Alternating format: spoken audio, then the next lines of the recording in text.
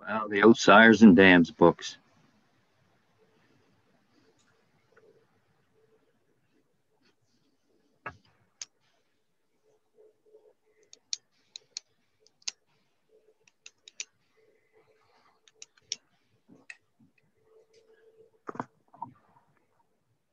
Okay, I think it's supposed to be recording, so let's get underway.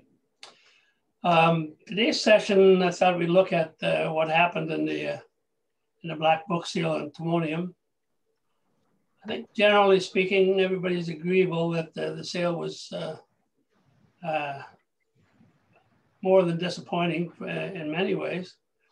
They had a lot of technical and physical difficulties with the site to overcome, and the weather wasn't great. There weren't too many Europeans there, apparently, for understandable reasons. And the prices were down big time. In fact, there were only a couple of, I don't know if there were any horses over 500,000. There was a couple in the 400,000 range. I saw some stats. I saw some stats. I saw some stats that there was not that bad. Was it? Or well, I don't know what they're looking at. The first session was down about 35% from last year's first session.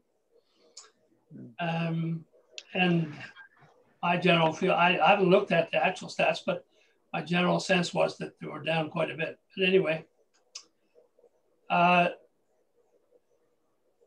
it's understandable too, because if you look back last year, the big horses, the big yearlings were first crop sires like Always Be Mickey and Betting Line. And both those sires have been generally disappointing. Always Be Mickey did have 2 or 3 in the Breeders' Crown, but once you get past that, you get past those 3 or 4 good ones, you go a long way down to a $40,000 or $50,000 earner and to find the next one. And considering he had quite a few yearlings last year, or 2-year-olds racing this year, 100 or so, having 4 reasonably good ones is not enough in most people's minds. So the Always Be Mickey suffered. The Betting Lines also suffered because there was only one good one that showed up. He was in the Breeders' Crown, but he made a break. He was in the stretch and finished back. But so those 2 sires had quite a few in the sale here. Then there was on the trotting side, one of the things that really surprised me was the Muscle Hill situation. And I don't know why it happened, but we had 2 of the top ones in the sale were by Muscle Hill. But on the other hand, if you go through this list, especially the ones that I have picked out that had good pedigrees, you'll find the one that sold for 5,000 and 2 others that sold for 7,000. Yet there was absolutely nothing wrong with their pedigrees. So maybe there was something wrong with the individuals. It would be unusual for that to happen because Hanover does screen them for confirmation as well as pedigree. And a couple of those were actually in the very first session, so there couldn't have been a whole lot wrong with them. Anyway, one of them actually was bought by a young chap from Prince Edward Island for 7,000 and is coming back to PEI. And when I spotted that, I thought, my goodness, he doesn't even have to race this horse to make a stallion out of him here on PEI. We're short of trotting stallions here. We only have 2, I guess. I had 2 this past season.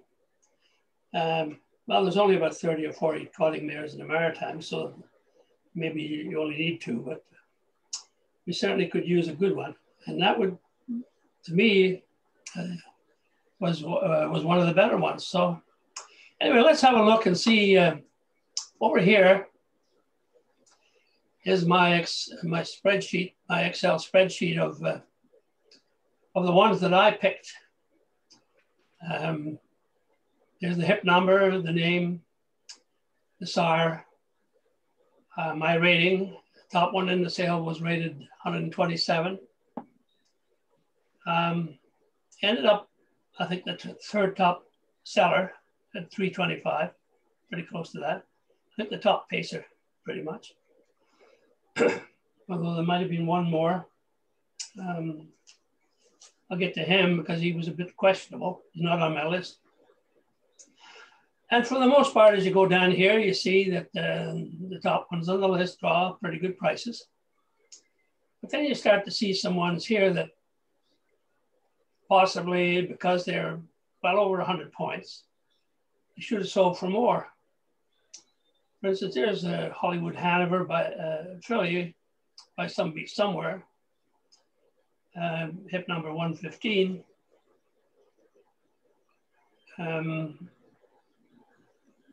Actually, I have a bit of a problem here. I'm trying to get statistics up on this this report, and it's being very slow.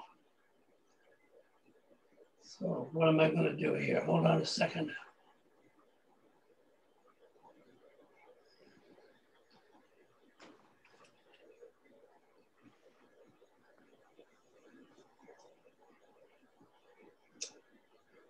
I might have to just close this out and restart it. I think that's what I'll do, because I don't know how long this is taking. It's taking far too long for some reason. And I'll restart and we'll look at them.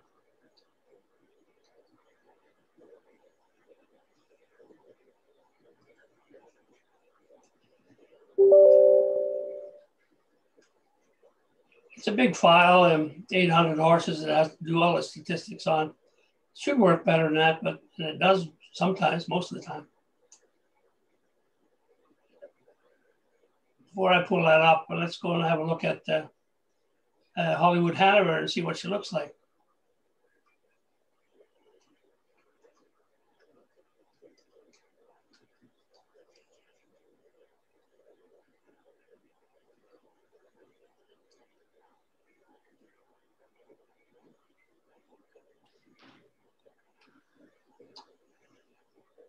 She's a pretty typical good pedigree for Some Beach Somewhere. The good ones all have the same kind of a combination: cream, Most Happy Fellow lines, and an Abercrombie line. Here's a double the beach towel across the pedigree. This is the filly. It's inbred to Cam Fellow on X Factor. It's a typically good pedigree for Some Beach Somewhere. We look at the buyer's sale page, and you see that she's a full sister to Hayden Hanover, who made 666,000. Here's a filly here, made 166 by Some Beach. This is only the third one, and I would have thought that she warranted better consideration than that. Some Beach Somewhere has shown that he's capable of, if he gets the right mare, of putting out 3 or 4 really good ones out of that mare. Not like some sires, they generally stick more to the 1 out of 4 scenario. But Some Beach Somewhere has been such a great sire that he's capable of doubling up early on with another good one. So I thought that one was a bargain.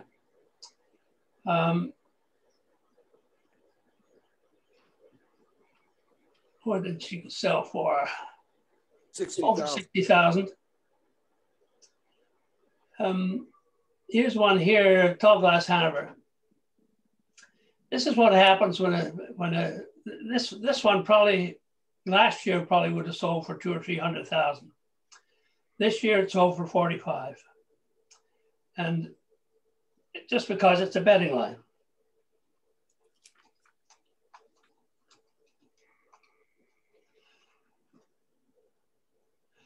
Now, just because it's a betting line doesn't mean it's bad. Admittedly, he didn't have a great first crop, but they'll all come up with a good one at some point, and this could be one of them. Tall Glass is a filly. You can see that she's inbred maternally to Western and to Camfella. There's the Camfella line, Western Hanover line. Here's the Abercrombie line up here and the Albatross line here. This is the perfect double-double pedigree. So if you knew that and you went to the sale and you ignored the fact that it's a betting line, then you get this very, very good filly for $45,000. This reminds me of a scenario I was back sometime when Cam Best was kind of falling out of favor because he wasn't getting good ones to the races early. And there were a lot of them in Kentucky this particular time. And a young fellow that I knew, son of a friend of mine, Bill McNeil, who has Salisbury Stables in Nova Scotia. His young fella, Alan, was just getting into the game and as a trainer. And he went down there with a list of a dozen horses that I picked out for him, including 5 of them by Cam Best, because although Cam Best was unpopular, these were good pedigrees. And he ended up getting Liz Mara for $12,000. And that horse went on to make 2.6 million. Alan made about 400,000 or 500,000 with his first colt that he ever trained, and then sold him for approximately that amount to the Berks. So that was a classic example of ignoring the fact that this is supposedly a failed sire already. Look at the pedigree. Every sire is entitled to have a great one. If the pedigree is right, you get the right mare. And this is a fine example of it. Now, I'm not no guarantee that Tall Glass Hanover is going to be great, but on paper, pedigree-wise, there's no reason why she wouldn't be, other than the hang-up of betting line. But betting line, I don't know what he's showing now.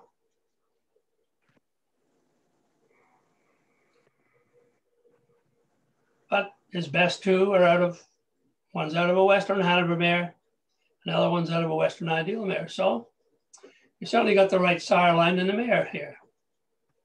This is the Western Hanover mare. Letter Buck, I don't know what's underneath that Western Hanover mare, but Arts Place, big towner. And this one here was Camfella Arts Place. So there's the Arts Place there. So that's an interesting one there.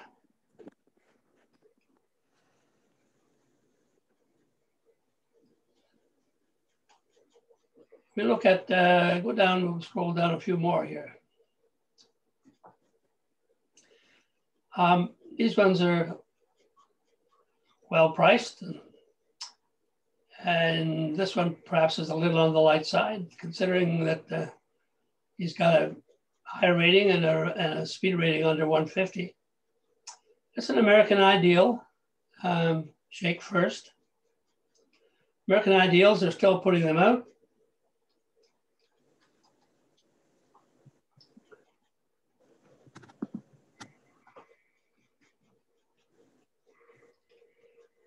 So here's Shake First. As you can see here, here's Direct Scooter Albatross. There's the Direct Scooter Metaskipper line here. Here's the Abercrombie line up here, Metaskipper. There's another double pedigree. That's why it's on the list, and it has a good number. So what's wrong with this one? This is a colt.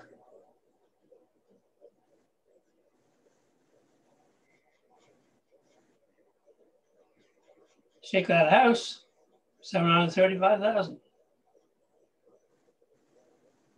So I can't explain this. This is a first session entry. So there shouldn't be anything wrong with them physically. So if anybody saw this colt, you missed out on the bargain, I would say.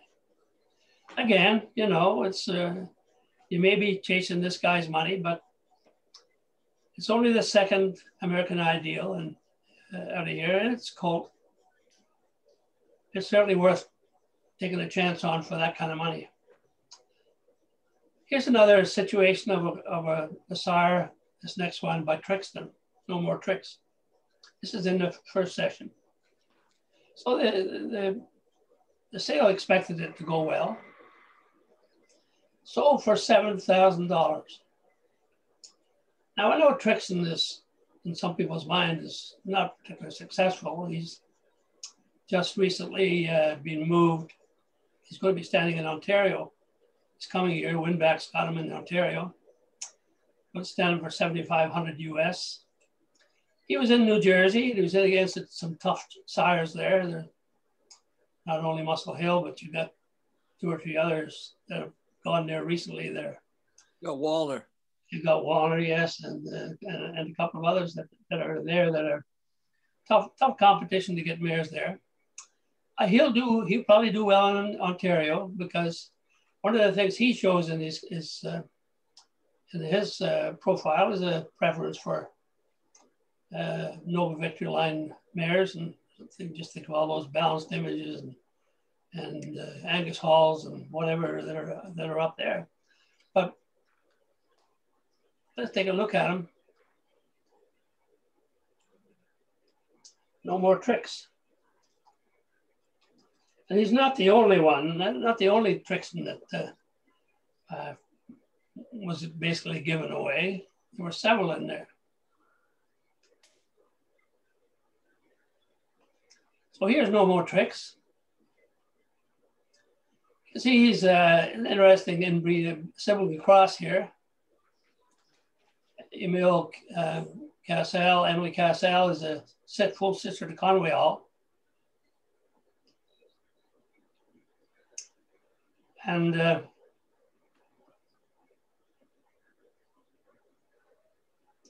of a Windsong Soprano, who was a pretty decent mare, made over $1 million. But Norman, Yeah. General,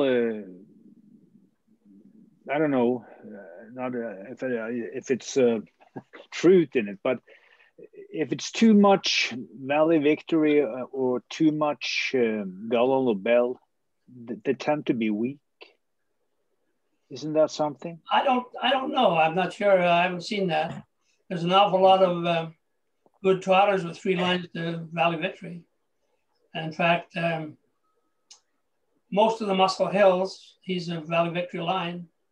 Most, I think, 3/4 of the top 20 Muscle Hill are out of mares that are inbred to Valley Victory. In other words, have at least 2 lines of Valley Victory maternally. Yeah, but how many of those are actually have 3 lines to Valley Victory in the mares? Yeah. So I can't. I wouldn't want to generalize on that issue.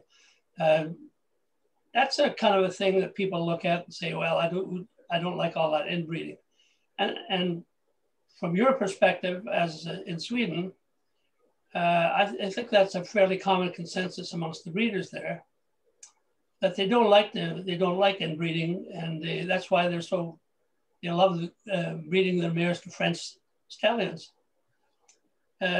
with relatively little success. I might add. The success rates for those kind of crosses are 1% or less, when you should be getting 10, 15% generally.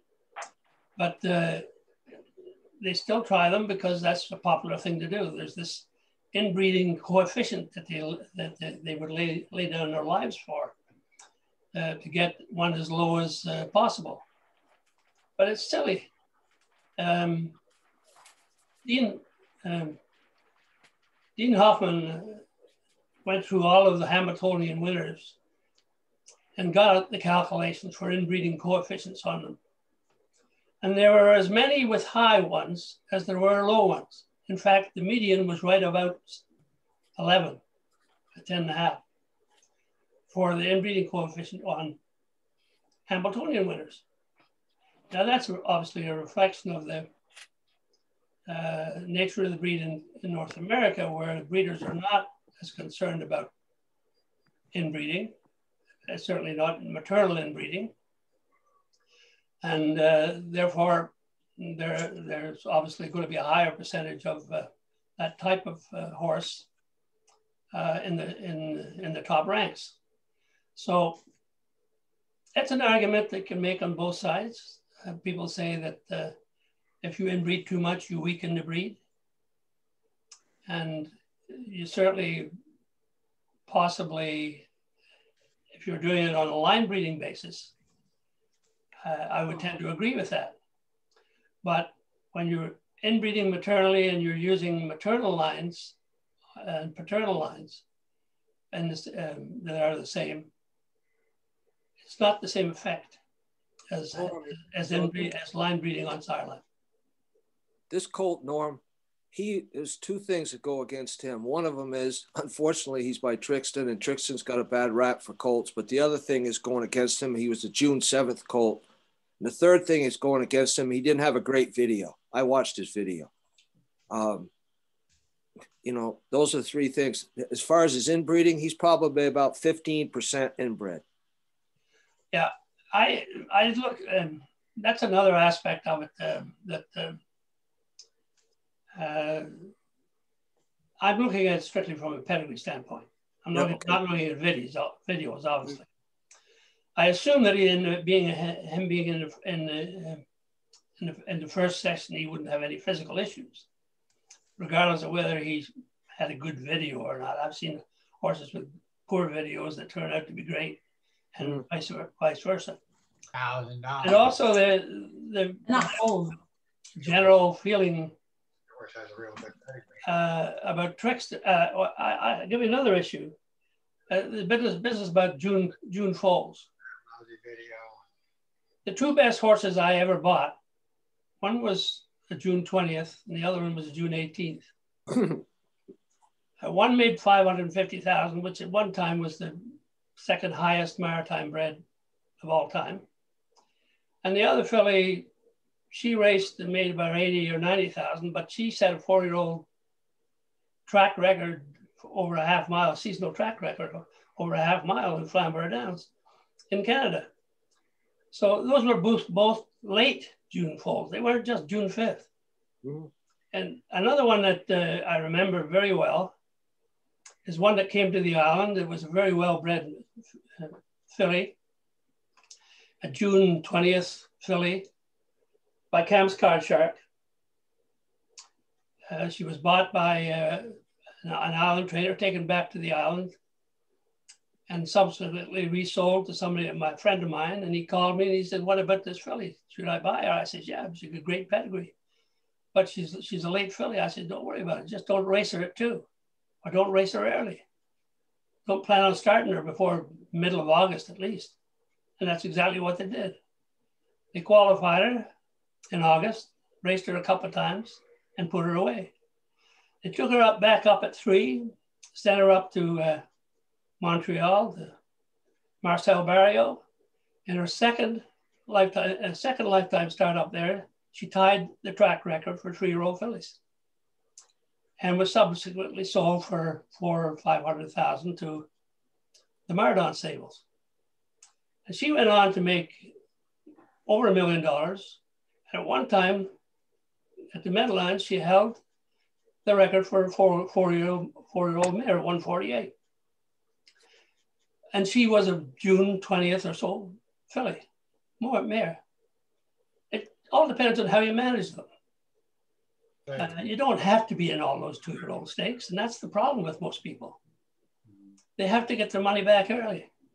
This filly got his money. This guy's money back. He only paid $12,000 for her. And sold. He stayed in on her after she was sold. So he probably ended up with $500,000 in his pocket for that $12,000 investment, less the expenses involved. But what was her name, Norm? It was a blue chip. I'm trying to think of what her name was. I have a problem with names these days. Okay. I soon find out for you here. That's all right. I'll look it up. Yeah. She was by Cam's Card Shark. It ain't that difficult. Yeah. Yeah. Out of a no-nook's mare. Yeah. Which was a great cross at that time. Yeah. Norm, it's Peter Massari. I'm having a little trouble on the program seeing these sire lines at the end of the whole thing on the right that you have there. What do you mean? Having trouble Not seeing? popping up. In other words, on the pedigree. Yeah. At the end of the six six families, I'm not seeing whether it's volomite or, the sire lines that you have listed down. Go to the pedigree. The main sheet that it comes out. Show pedigree. Yeah. Yeah, far right there, sire line. Yeah. It's not showing on mine. Because you haven't set it up to show it. You got to go to your settings. First thing you do when you open the program, before you even start anything, go to settings and set it up. Set your priorities. Where's Applications, user settings, settings? Okay. display options. Check display the sire code of pedigrees. Check color highlights of duplicates, so forth and so on. You gotta set it up the way you want it, and then it'll work.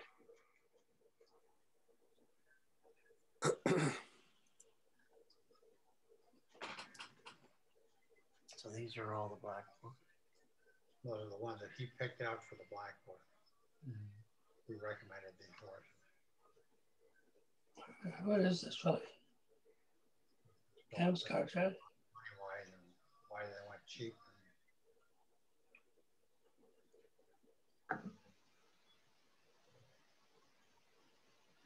Actually, it's card trick Hanover. Yeah. She made $775,000. Yeah, she was a good one.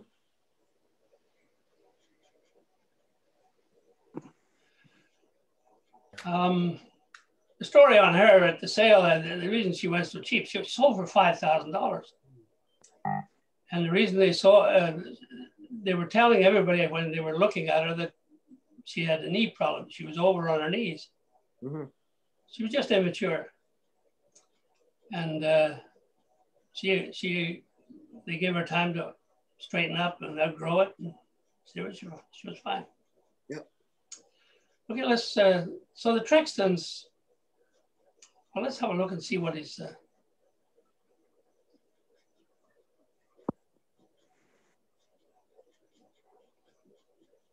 see what his profile is here.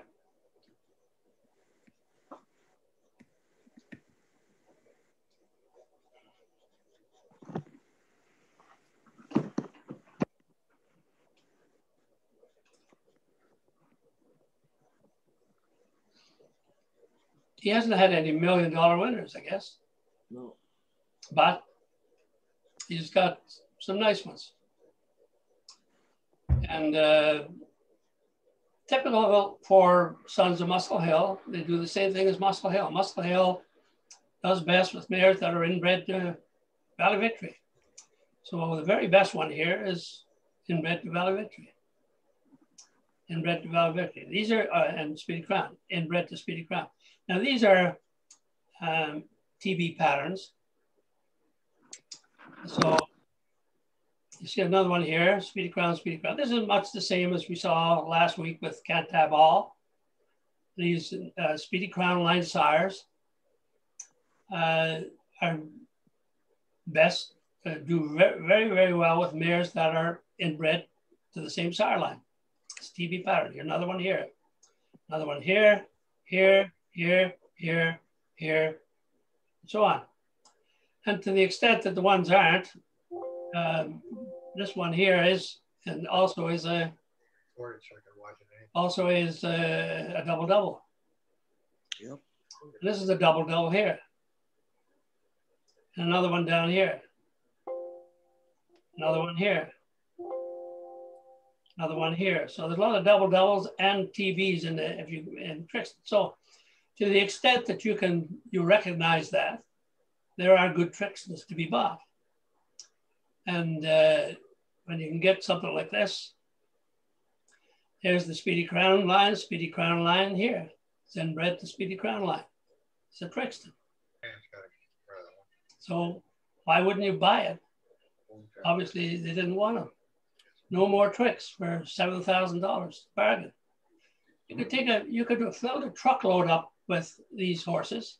Yeah, And yeah. I'll guarantee you, there's an Always Be Mickey for 8 that's on the list. Here's a Sunshine Beach. It's sold for 7,000. That one came back to the island. The same guy that bought Cartrick Hanover, he bought Boracay Hanover. So watch out for that one. Lightning might strike twice.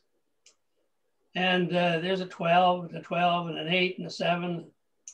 And if you go down here and you see, well, some of these are down near the bottom of the list, but they're still got pretty good ratings. Like here's the Muscle Hill that came to PEI, Southwind Arturo.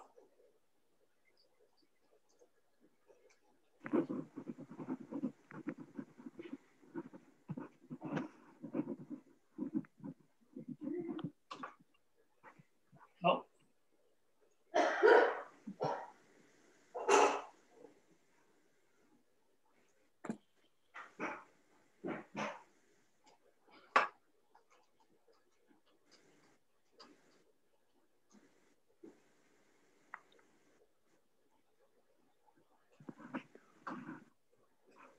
So this is Southwind Arturo. A Muscle Hill out of a Chapter 7 mare. Mare's got 186,000. She did pretty good. And here's the inbreeding to Speedy Crown maternally. It can happen here and here, or here and here, or here and here.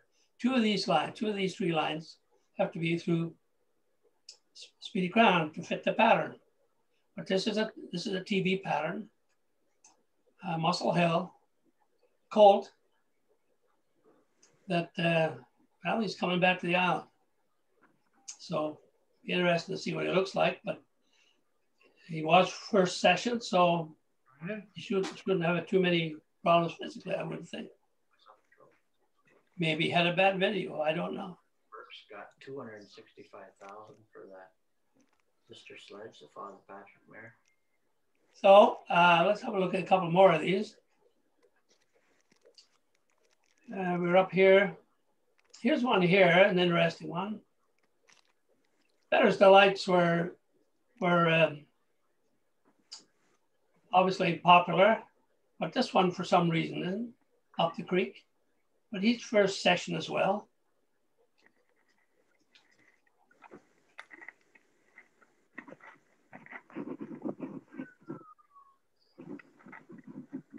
Oh, got the wrong one.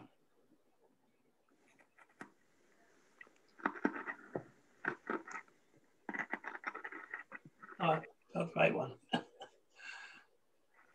Okay, so here's the Bettor's Delight.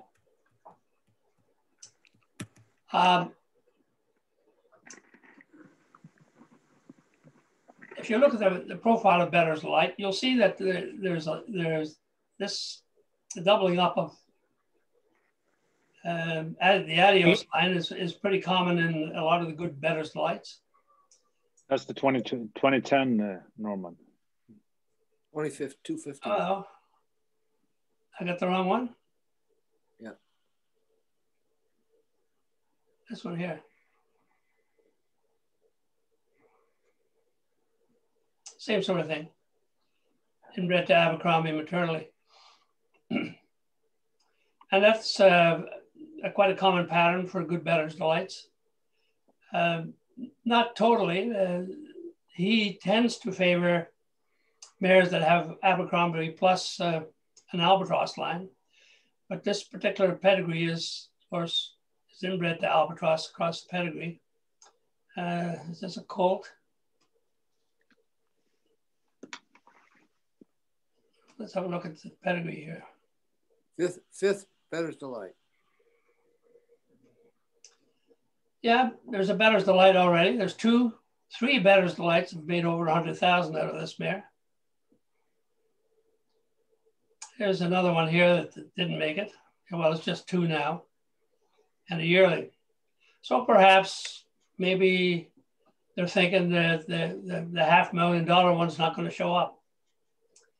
But statistically, if you're looking, these are what you, on a good cross, I've said this many times, genetically, they say you get 1 out of 4 that's great. 2 out of 4 that'll be decent, and 1 bust. So there's no real great ones here. They're decent. This is too early to tell whether this is a bust. Didn't race it too. But the great one is still out there. So here's a pedigree that, to my mind, is worth more than what they got for it. And again, he was first session. And Better's Delight is just a great sire. Continues to produce some of the best, as you saw in the Breeders' Crown.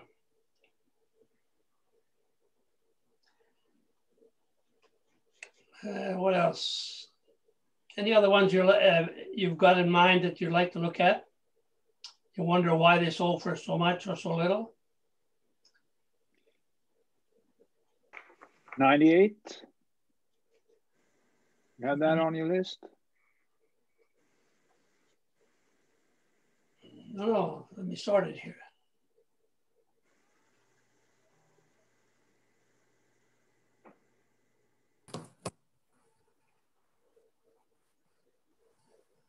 Oops. Is that right?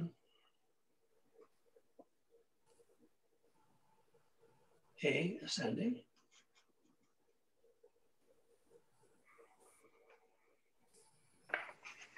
No, you have to do it on B. Oh, B. Yeah. A is there. Thank you.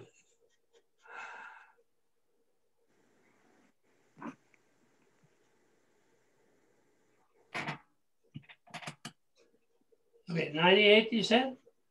Yeah. Not on the list. No. Let's look and see why. He was bid in for 30,000. Oh, he was, yeah, okay, yeah. First fall out of an explosive matter mare.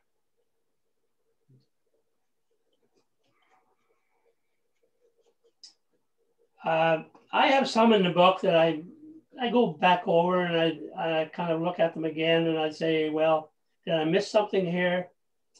And I'll do a rating on them on the side. They're not on the list, but I just want to check them over again. And I did a second look at this one and then I decided, no, I didn't put them on the list. There's my markings on typically on the side of a catalog. Anyway, I did hold it against you. I did rate them, but I didn't.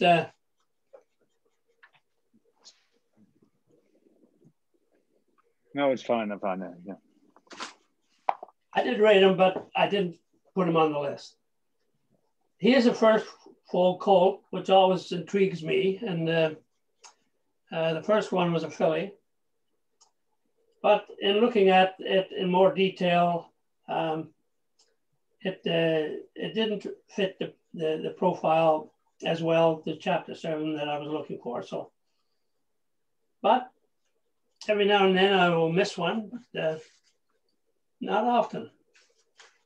What didn't you like about his profile? What made him the out? Well, let me have a look here. I should really look at my notes when I was going through these, but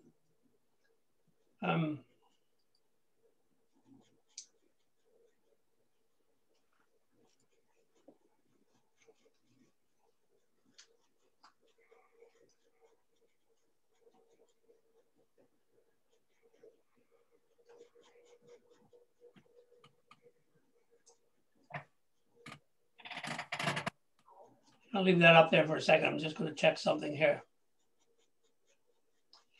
I don't have the cost percentages up there, so it's you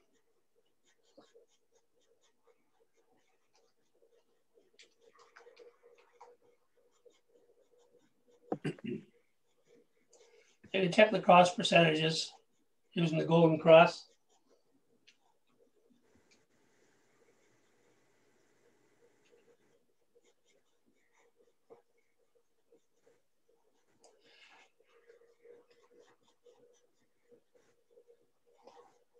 See, there's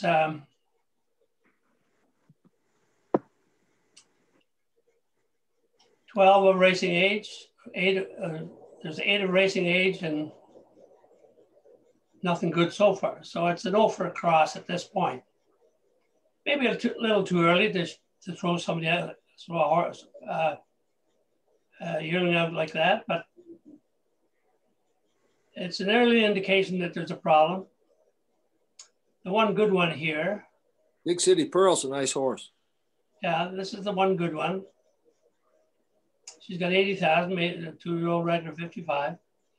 She's an explosive out of Conway. So to the extent that this one is the same, then maybe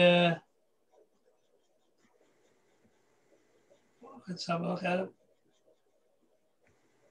To the extent that would be the same as that, like that same kind of combination, maybe it's worth looking at. We were looking at what number was it again? 98. 98. And the name was 98. By the book. By the book, yeah, okay.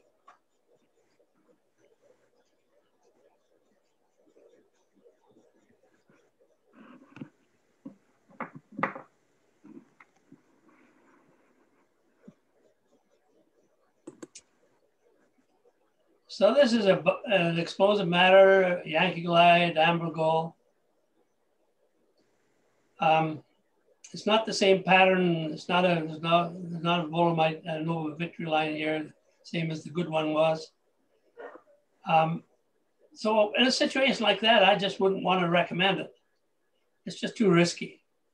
There's nothing that shows that that cross works other than on this particular one here, Big City Pearl, who's out of a mare with a different combination maternally. Now you can go back and you can see, for instance, explosive matter and Yankee Glide, you can check that and see if the mare is any good too. But, which is another consideration. Explosive matter, she made 24,000. There's no other explosive matters in here other than another one here that didn't race. So I wouldn't be too high on this mare as a brood mare, actually, as a consequence of that. I mean, she didn't take a record. She made 24,000, and she's got a full sister that did nothing. So it's just not a scenario that gives me any confidence to make a recommendation on. A full sister, Norm, that sold for 185,000 last year. Yeah, this one here. Which one? Yeah. Well, there's a lot of wishful thinking in that one. Yeah. But that's the problem, you see. Probably a good looking filly, great video. By one of the top one of the three top trotting sires. Yep. What's wrong? What could be wrong with it? The pedigree, the percentages. Yeah. That's what's wrong with it. Yeah. Anybody got any others they want to look at? We'll check a couple. Norm, I bought 455. He's not on your list, but he's a nice horse, and he's got some pedigree. 455. Well, they all have a pedigree. Yeah, but he's got a pretty good pedigree. And they all have some nice horses in the pedigree. Yeah. It's just whether or not they fit together. Yeah. Yellow Titan, Chromeo or Romeo. That's a nice name. Yeah. First fall out of an unraced Andover Hall mare. Yep. That Andover Hall mare has no full brothers or sisters. Well, he does have a full, yeah. One brother, Halo Page. Has a full brother that made $12,000. Yeah. January fall, he must be a big, good-looking one anyway. Yes. He looked like an aged horse by now. Not quite that big, but he's a nice horse. Okay, let's have a look at him.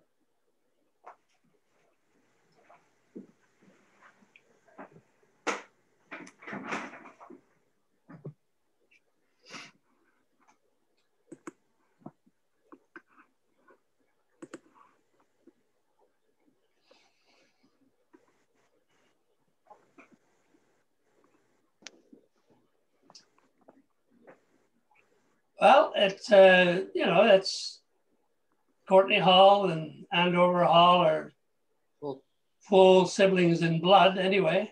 Yep. So that's possibly a positive. You have a Super Bowl line here.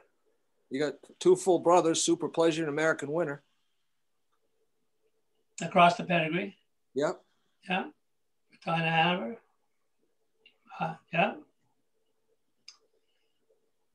He looks like a double-double to me. May well be. Whole victory. No Speedy Crown line up here. Speedster line, though. I suppose you could stretch it to do a double that way.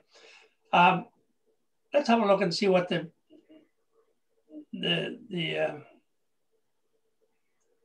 profile for EL Titan is.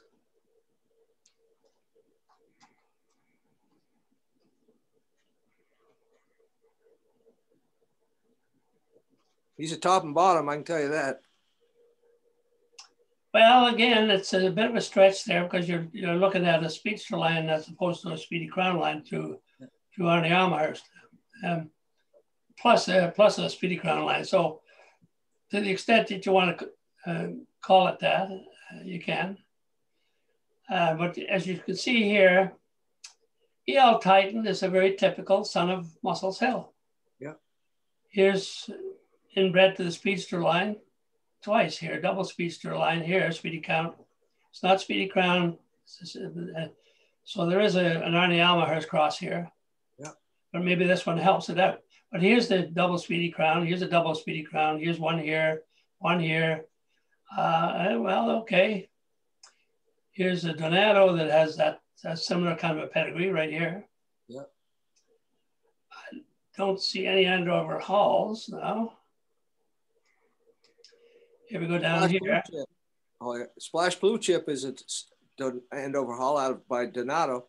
Yeah, here's two. Here's two out of Andover Halls that are double doubles. Have the same mare, obviously. Yeah. Just around the $100,000 mark. Yeah. But there are none out of Andover Hall other than this one here, out of Andover Hall mares. So far by EL Titan that have shown any promise. So let's go and have a look at, again, we can go to the Golden Cross report and see what his overall percentage is. How many Andover Hall mares has he been bred to? Maybe not a whole lot. He hasn't been bred to a lot of mares because he's got a fertility problem.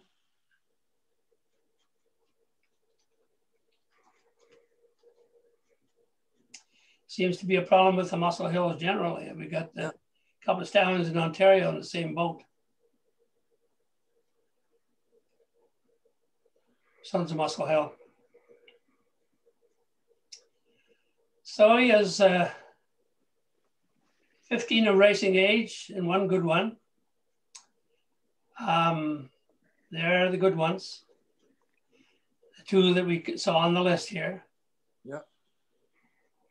That are similar to what you're looking at. Yeah. But again, it's a matter of risk reward when you're buying horses. Is the risk in this pedigree, given that it's really is not a proven cross to any great extent? But for $15,000, obviously there was not a whole, you reduced the risk a fair bit. Yeah. So there's hope for this horse, I would say, but it's not on my list for just because I don't put risky horses on my list. Yeah, I understand. Yeah. Hey, Norman, on that pedigree on that horse with that much inbreeding, would that have been a higher rating if it had been a filly? Yeah. I mean, it wouldn't change the rating necessarily. It would change the way you look at it, that's for sure. Because obviously there's a lot of X factor stuff going on here, and the stuff that's lit up in red. In addition to the sibling cross situation, which tends to work best for a filly. This is a lot like CRK Susie, actually.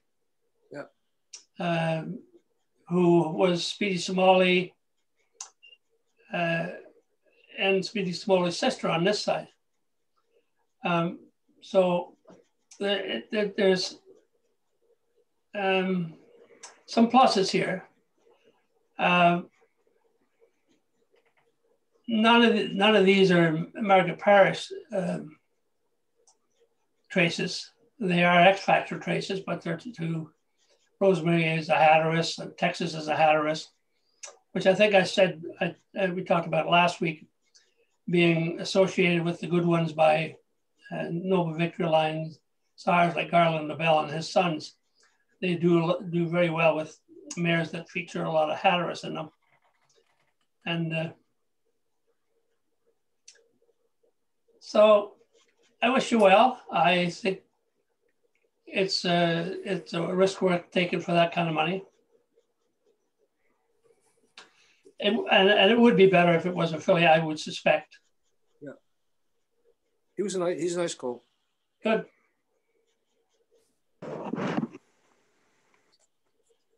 Anybody else got some that's not on my list? I got a call from somebody about one that sold pretty high. Have a look at some of those. I was wondering why I didn't have them on the list. I put that somewhere.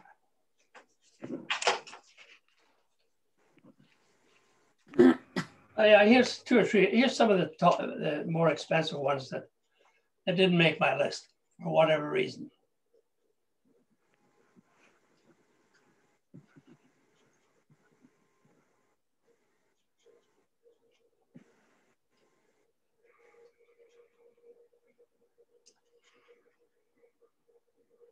Well, this is the Walner. A lot of the Walners didn't make my list. The problem I have with Walner, and I may be wrong about this, because there haven't been many sires like him. Well, that's part of the problem, I guess, too. He is like, this is a speedster line, Speedy Crown, speedster line, Speedy Crown. There's Speedy Crown there. This is his maternal combinations are all speedster lines. So what do you do with a sire like that? For instance, where does Balanced Image fit in that? Where does Sierra Cosmos fit in a scenario like that? You can see the Pine Chip up here and the Valley Victory here. So maybe this is, you're kind of halfway home, but really, I had difficulty, and I went back and I looked at to see if I could find other sires that were similarly bred. And there were 2 or 3. And none of them were any good. None of them produced anything, because what do you do with mares that have lines other than Speedster or Speedy Crown to breed to? So the only Walners that I put on my list were ones that had Speedy Crown and Arnie Almahurst, Iron Dawn, Pine Chip, Green Vacation in them. And I think there were 3. And then I said, well, I can't write them all off. So I went to those that had at least the combination in the top 3. And if they had a Sierra Cosmos or maybe a Super Bowl or some other thing down here, let's ignore that. The top 3 are probably the ones that have the most impact on the pedigree. So if you can fit them, then maybe we'll give them a shot. So I put a few extra Walners on them. This one didn't make it because there's another line interfering here, Balanced Image line. Now I may be wrong on this, but history tells me that this kind of a sire will have difficulty finding the right mares. So that's why Capulet didn't make it. She was just, to me, it's a risk. knowing that Walners were going to be expensive, well, they were. I mean, Lexington, they went crazy on Walners. And I had people call me up, why didn't you like this Walner? Why didn't you like this Walner? And I tried to explain it to them. I says, like, as a first crop sire with no evidence from any other sire that his pedigree will work as a sire, I can't recommend him. They all look good too, Norman. They went for high prices. Yeah, I know. I agree with you. I'll let somebody else take the risk the first I year. agree. Like that. I wouldn't take the risk, not for the Very, price. very difficult cross. Yeah. So we'll see what happens, as they say. The last fellow that said we'd see what happens, he just got fired. Ex-president. Not a good thing to say. Let's see what happens. You got to do something. You got to make a decision. You can't just buy it and let's see what happens. You got to make a decision before that. Is it the right thing to do? Pass. There's lots more in this sale I can buy. Norm, I had a horse in the Lexington sale. I think we went over it last year, earlier this year, but we bought it back. It didn't bring much money, although it has a pretty good family, because there's French blood in there. It's hard to tell. The name of the horse is Unleash the Titan. UNLES, Nice LESH, Unleash the Titan. It's a male Titan out of Quite Possible, who had a nice full Dune Hill this year that not in the top class, but won like 9 out of 10 until she started breaking. Yeah, I got the revenue in there. The revenue there, and it's hard to cross this horse. I think she's in full. Who's the horse that went for 800,000 a couple years ago and was horrible? Tactical Landing. Tactical Landing. We bred it to Tactical Landing this year, and Tactical Landing is a beautiful, beautiful sire. But I don't know how it's going to work out. But we actually, Peter, you're looking at a situation here that could well work. I mean, we throw the Valley Victory on top and bottom and the Speedy Crown, but yeah, it's got the double Speedy Crown maternally here. And so it is a top and bottom pedigree. And regardless of what else is up here, you've got that going for you. Well, where's the Speedy Crown down below? Oh, I see it. Yeah, I got it. There's Speedy Crown. By the way, he's a gorgeous. I thought he'd go for at least 75, 80,000. Yeah, well, I mean, I wouldn't give up on him. And here you got a Florida Pro cross here. We got them both. We brought him back. In fact, Ronnie Burke went into him. So, no, take a look at the new cross there and see. I mean, how could you kept them? How could you decipher with the revenue? Because revenue hasn't been a great broodmare sire. Who to go for in the future? How would you, in your mind, look at it and say, okay, here's a good match besides Titan? Well, revenue was a spotty sire, as you can imagine, but when he had a good one, he had some great ones. But as a broodmare sire, it wasn't too good. Yeah, but there's one thing that mare's got going for it that we haven't talked about, and that's the maternal family, and that's the maternal family of Mr. Muscle Man. And I want to tell you, that isn't a bad maternal family. No, not at all. I mean, you got Rodney here, you got Valley Victory here, so this mare is a double to Margaret Paris, this one here. And she had bad ankles, otherwise she would have made a lot more money. Quite possible as a double to Margaret Paris because Sugarcane Hanover's got Super Bowl maternally. So there's nothing wrong with the maternal family here. And so you just might be onto something, and you could well have the best one in New York this year, Peter. That could be interesting. But your point is that because of revenue, people didn't want it. And maybe there's not a whole lot to show for revenue here as a broodmare sire so far, but beautiful video. Really nice looking. That would be the case because you're right. I saw him. I watched him. Oh, did you? Yeah, I watched him. Well, what's wrong with him? Look at this. This is broodmare sire for revenue. 630, 575. Mind you, there's no $1 million ones, but But he's a, you know, Over 100,000, 5%, that to me didn't look so hot. this was a cadaver one here.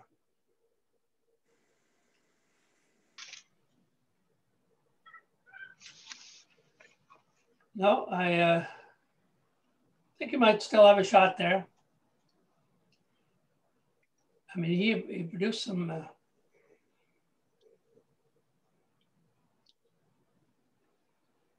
course, he has quite a few over in Sweden. But his best ones are all over here. Market share. See what happened there. It'd be interesting to see.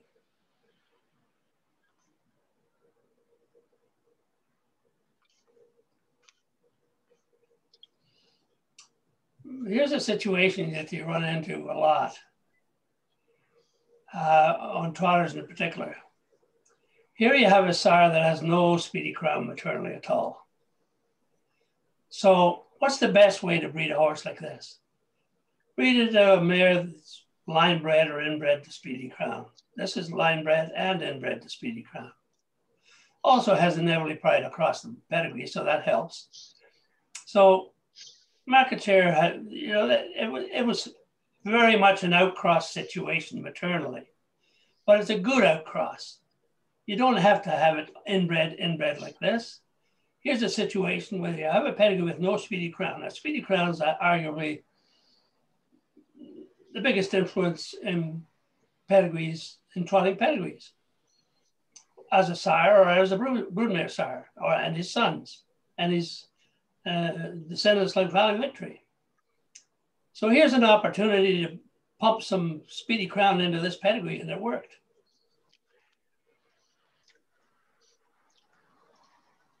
But you won't find sires like that over here, other than revenue, or you bring another French sire over here. Here's one here that has no speedy crown. This is no speedy crown. So this is all, there's a couple of Axworthy lines in here, something else that you don't see very often. There's no Axworthy at all up here, but you get a Super Bowl line, you get Star Sprite. I don't know what made it work. But there was some maternal connection here and here. You can see some X Factor stuff here too. So when you're dealing with a sires like this that are French on the top, American on the bottom, you have to try to get as much of this stuff in the mare as possible, because you're obviously not going to find this. And if you can, that was the opposite to the first one. There was a speedy crown, but he had 5 millionaires. So that was pretty decent. But here's another one, inbred to speedy crown. And again, got this Star Sprite line here.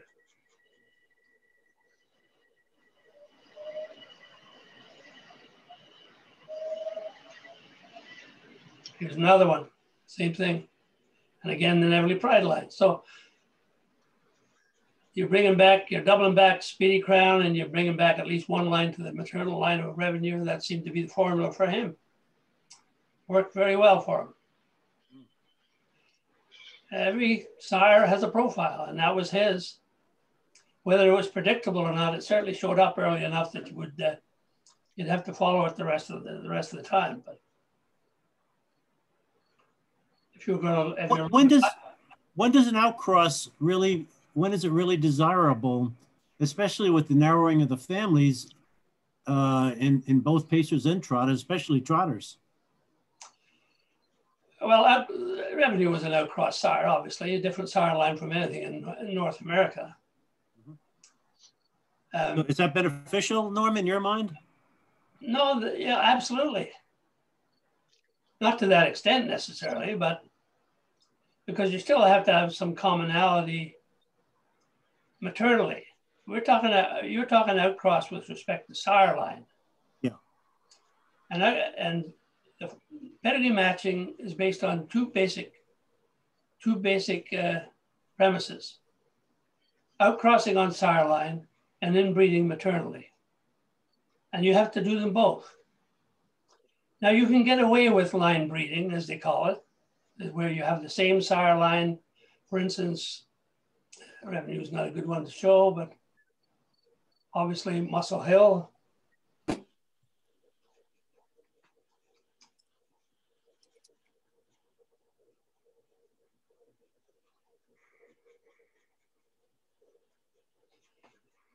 You can get away from line breeding on sire line if you also have the proper maternal inbreeding, strong enough maternal inbreeding, or a pattern like this.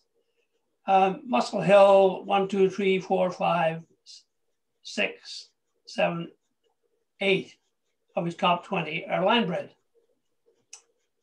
This is a Speedy Smalley, and a Speedy Smalley, the same mare. So 1, 2, 3, 4, 5, 6 of them out of the top 20 are Valley Victory, or sons of Valley Victory. And Muscle Hill, the grandson of Valley Victory. So they're line bred.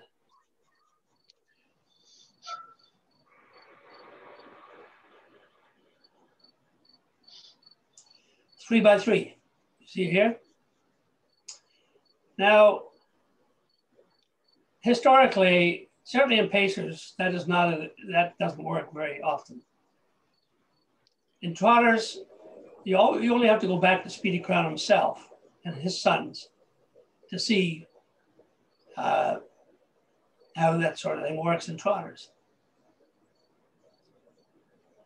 Here's Muscle Yankee, 4 by 2 to Speedy Crown, as was Donna Rail, as was Yankee Glide, as was a number of the top ones by Valley Victory, 4 by 2 to Speedy, line bred.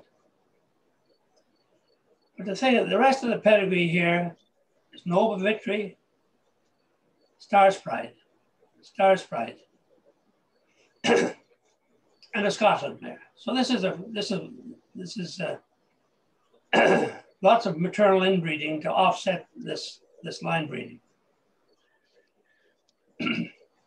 So, and it actually 4 by 2 is inside 3 by 3, or 3 and 3 is 6, 4 and 2 is 6. That's the way they used to look at inbreeding. Inbreeding was when you were inside of 3 by 3, like 2 by 3 or 3 by 2 or whatever. So you can step outside that. You can step inside that to a certain extent. You can go 3 by 3, but 3 by 2 would be pushing it. 4 by 2, obviously, in trotters is not. So, and obviously 3 by 3 is not pushing it. It seems to be acceptable. But as I say, they seem to be able to get away with that with trotters, but not necessarily with pacers. Now there are a couple of pacers that, as I talked about last week, that do indeed have success breeding 3 by 3 on Western Hanover, but that is not common by any means.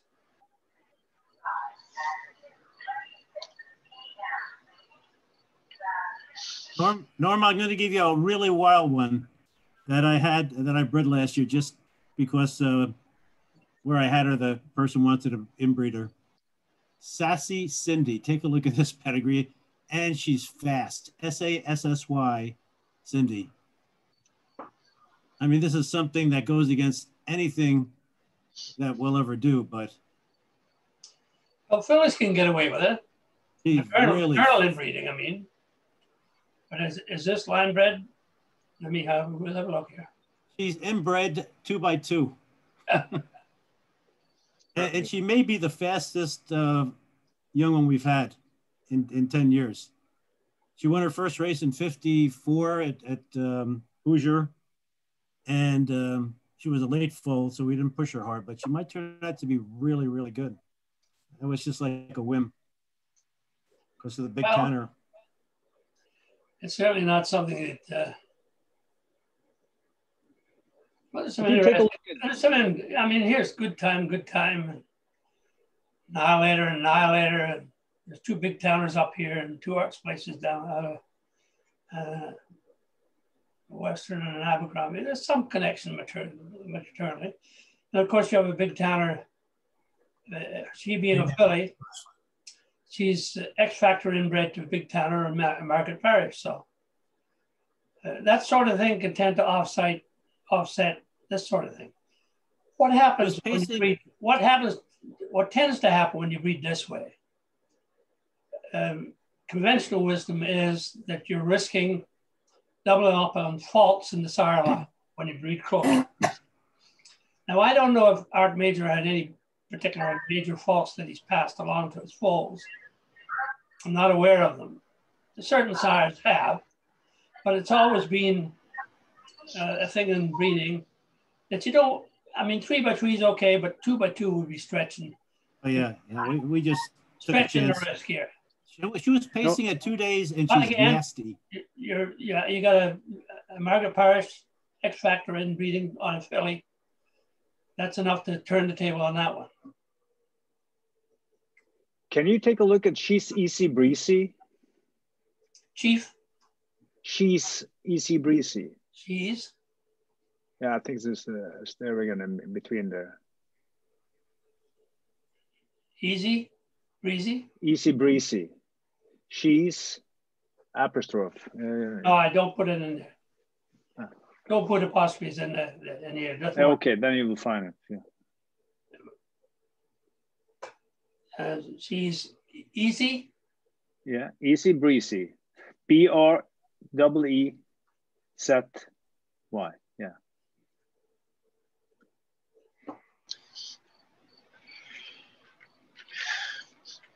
So this one I bought a couple of years ago, and just take a look at her mother fresh face, because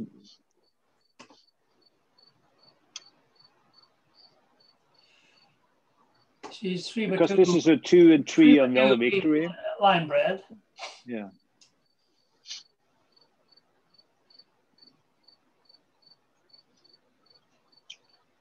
No particular pedigree pattern.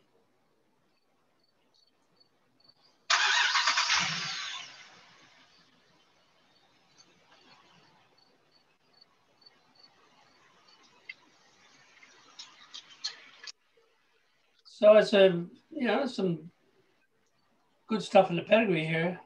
This is fresh face. This is her mother.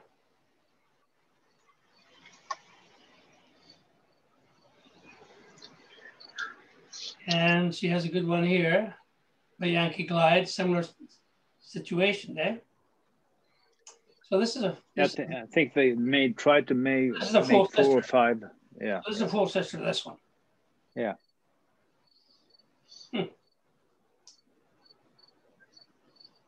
That looks like something that Kentuckiana there and Tom Crouch was trying back 10, 15 years ago. He was breeding Yankee Glide to a bunch of Mr. Vic mares.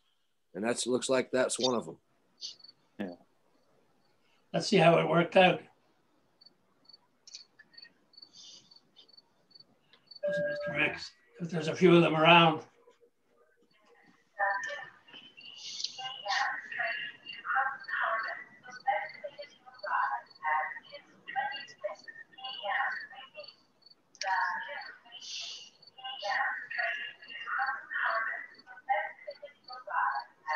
Somebody's mic is sending me some funny noises. Background information. Sounds like somebody making announcements. Anyway, here they are. It's been tried 35 times. 3 good ones. Yeah. And one of them is fresh, the one out of fresh face. So statistically, it's a big risk. Yeah, I would say so. Yeah. It did work, and 2 of the 3 were fillies. This one was a colt. Fillies, it can work for, as I say, close inbreeding doesn't necessarily, or line breeding doesn't necessarily hurt fillies.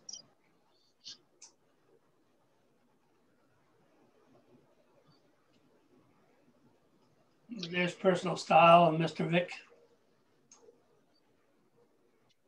And the Bonefish line working.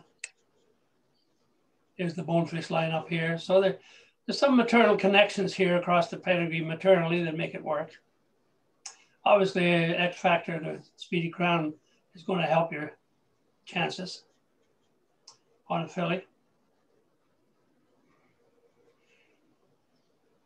So like all the rules of thumb that you use, there are exceptions.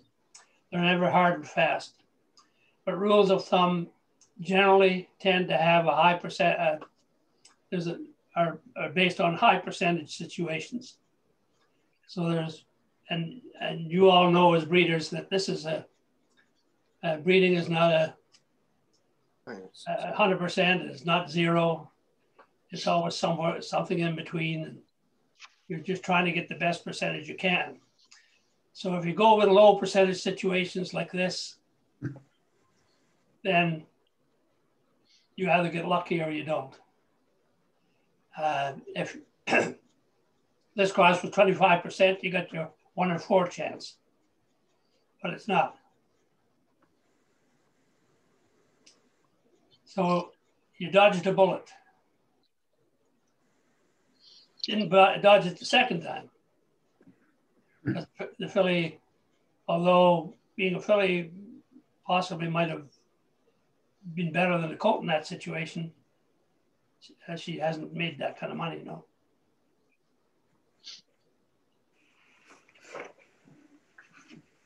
Have a look at a couple of these other ones that that sold high. Here's one, Boudoir Hanover.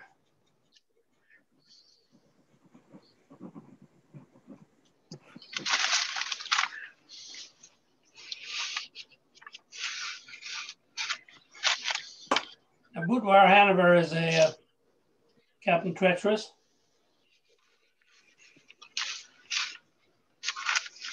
Fairly typical in some ways to the Captain Treacherous, the good Captain Treacherouses, with one exception. There's no Abercrombie line here. And that is something that shows up in Captain Treacherous's profile. I think 19 of the top 20 have an Abercrombie line in them. So that one wouldn't make my list, although there is an Adios line down here in Shady Character. I prefer to see the Abercrombie line up in here. But also, another feature of Captain Treacher, we can show his profile here.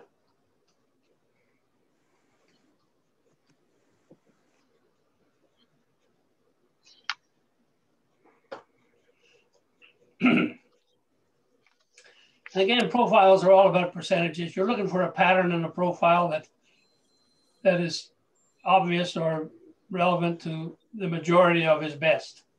Doesn't have to be in every one. But here's the Abercrombie line, boom, boom, boom. Where it's not shown, there's a big towner. Boom, boom, boom, boom. There's a big towner.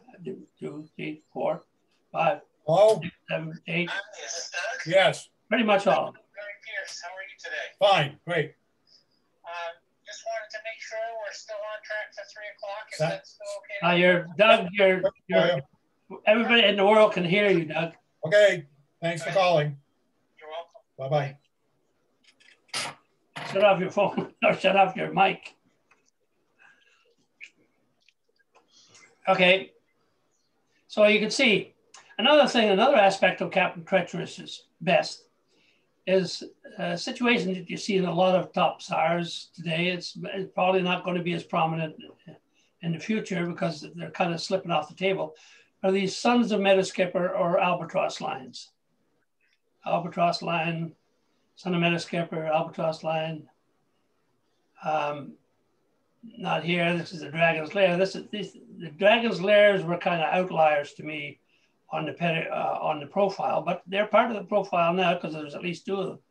But other than that, if you go down through here, here's Annihilator on the table. Son Sam, Most Happy Fellow, Albatross, Annihilator, Annihilator, so forth. So to me, that was a kind of a significant aspect of Captain Treacherous's profile, was the presence of this. There's another one down here. And there are exceptions, obviously, but about 14 of the 20 in total have that as a component in their profile. And in particular, the top three, the 3 millionaires have that. So it's obviously, to me, I was looking at, when I'm looking at Captain Treacherous, I'm trying to find something that will make $1 million. So those two aspects of the pedigree are, to me, key to getting one of the best ones, especially if I'm paying a lot of money for them. And this particular mare doesn't have it, but they spent $200,000. They may well get one that makes $300,000 or $400,000, but there's none on the list here. Let me see.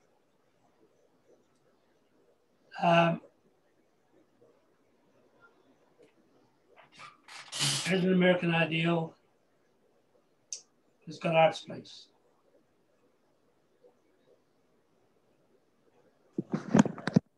So there's only one American Ideal on this list. One out of American Ideal mare. That's this one here. And it's got the Arts Place present. And if you go back and look at all of the other ones down below here, maybe the first one you come across has made $100,000. I don't know where it is, down here somewhere. But there probably is one. But you've just paid $200,000 for a horse that doesn't show up in the top, whose pedigree is not typical of the ones that are in his top 20. To me, that's a risk. Doesn't make it on the list. Probably had good numbers. Look at the one Burke bought for, or David McDuffie bought for $375. What was his name? Energetic. 93, number 93. Yeah. You already talked about that, Noam. I called you on him. Yeah, you did, yeah.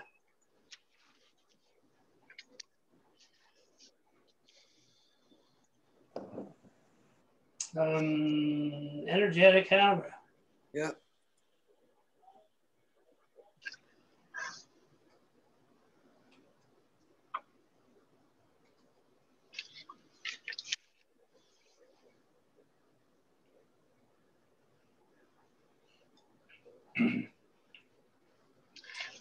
Well said. I'm going to go back to this profile again.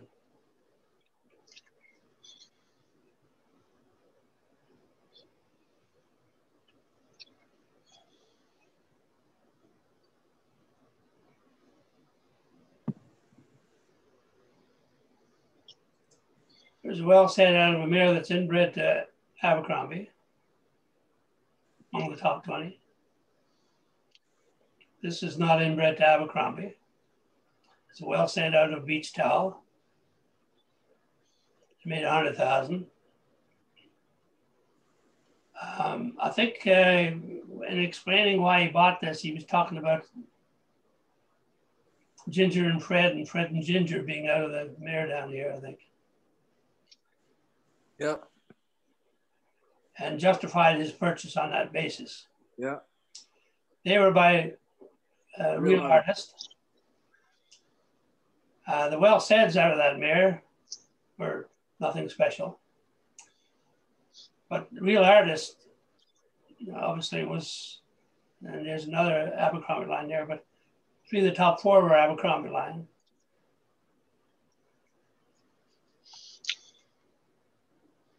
We can check the cross. Well said to Captain. Must be a few of them out there.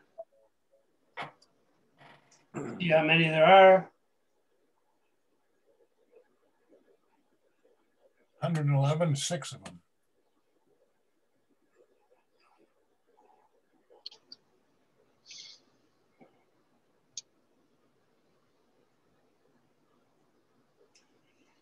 Well, not that many. There's 11 and there's 2 good ones.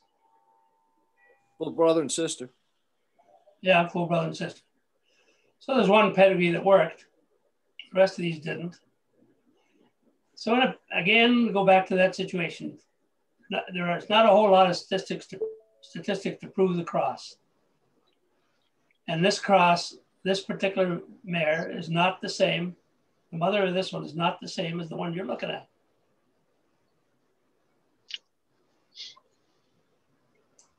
And also in here, there's not even a meadow skipper, son, two no-nooks lines. Doesn't qualify on that other aspect of it, of having a meadow skipper, son, or albatross line maternally. That's not there.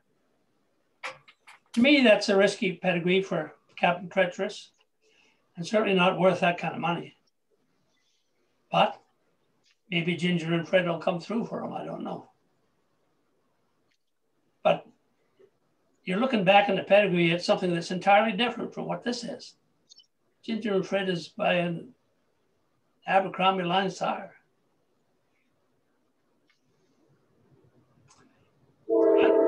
Anyway, to each his own. So that's energetic. I hope he lives up to his name. Another one. There's another $200,000 one here. Gracefully Hanover.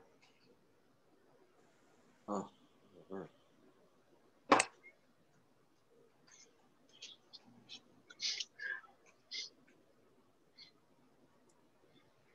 Keep typing this in the wrong spot here.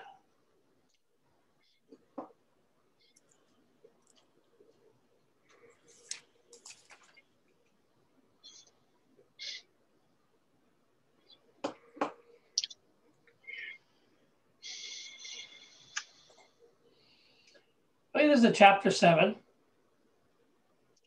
$200,000 chapter 7. Noble Victory line sire. There's a Noble Victory down here, so but it's not a TB.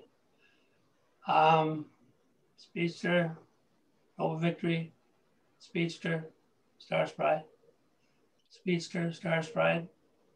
No Noble Victory in here. Pine Chip, no Pine Chip down here. It's not a double-double. So it's got nothing special going for it in that respect.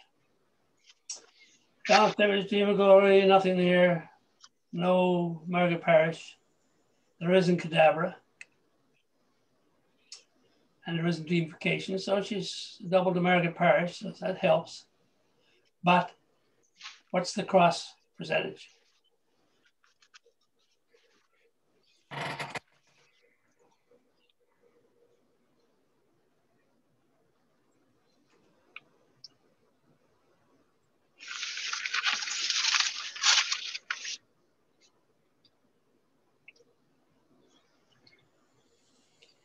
Two good ones out of 13.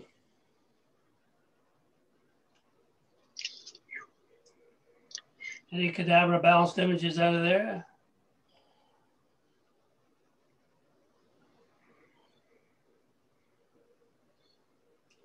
No, that's a Cadabra out of a Speedy Crown Super Bowl.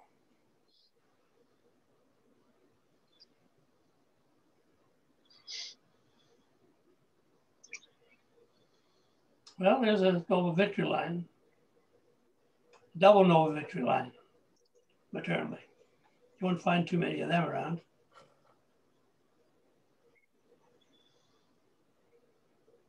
I guess you might say it's somewhat like it, although it's not.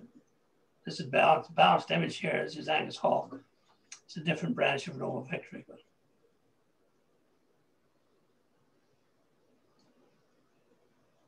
anyway, I wasn't impressed with the cross situation. The dam herself, I don't know what she looks like. Good blue chip.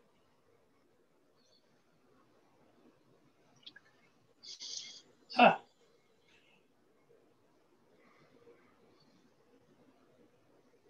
Did I miss this one? There's a full sister. Margaret Parish must have come through for that one.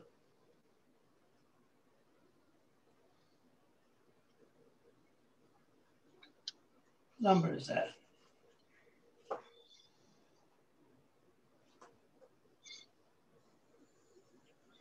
Grace Philly. 112.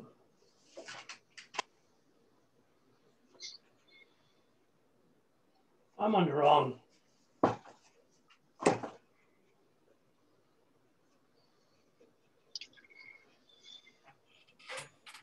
Well, that's, oh, no, I'm sorry. That's the one that's up here, the second best one. The Grace Philly one is what I'm looking at here. That's the one I want to check the dam on. I was looking at the dam on the one that was good. But here's the dam. Well, it's just decent. There's the chapter 7 here. No confirmation really that the cadaver mare, there's no cadaver mares here. I mean, she has a couple of good ones in Andover Hall. He won the Hamiltonian by disqualification. Yeah. That's probably what pumped what pumped up the price on this one here. Yeah. But that's a different breed. Yeah. An overhaul, not a chapter 7.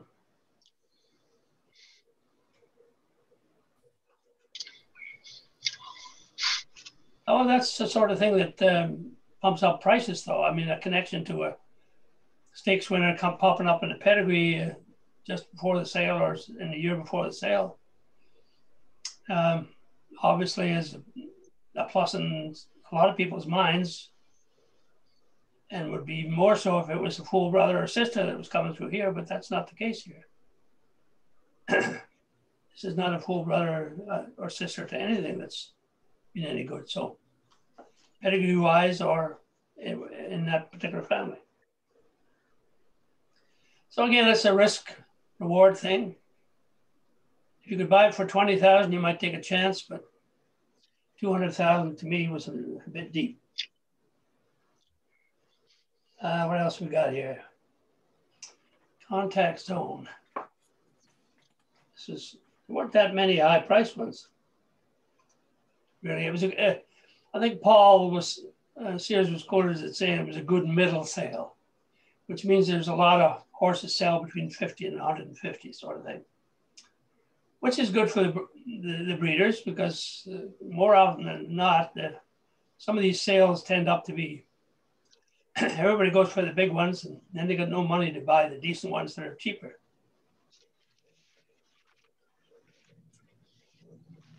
Or they're not interested in them. But the shortage of really good quality horses at the top end of the sale obviously forces people to look a little deeper.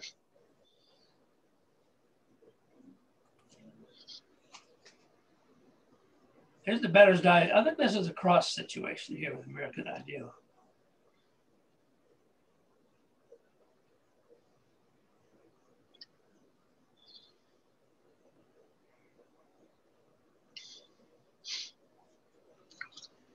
Norm, is there a way of telling from the program year by year what percentage of, say, Bettor's Delights are still making it? Well, you can look that up on a yearly basis. You can get his foals in any particular year. That's one way of doing it. Right, but you have to do it manually. You can't, it won't tell you. Like for 2018, Bettor's Delight still produced so many or 100,000. Yeah, well, that's, there's no other way than doing a couple of clicks to do it. You can go here and you can do top sires, North America, Pacers, within the year, 2017. Search. Bettor's Delight is number 2. I like this. Bettor's Delight is number 2. That's in the 3-year-olds. How is he in the 2-year-olds?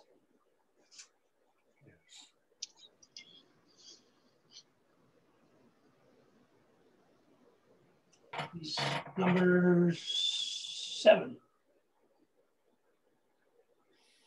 That's in terms of average winnings based on foals of racing age.